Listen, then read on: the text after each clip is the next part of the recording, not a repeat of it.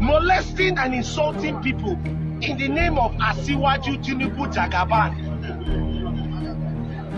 A monkey in disguise that has grown to become an ape, and soon as you become a gorilla, wants to come and rule a beautiful and well-created nation like Nigeria. Let me tell you something. Fear of works or fear of human, that's an abstract word. Reality is reality.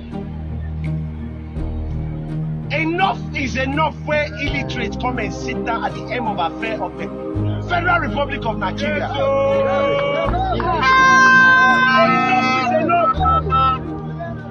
Our children are at home. Our children are not in school.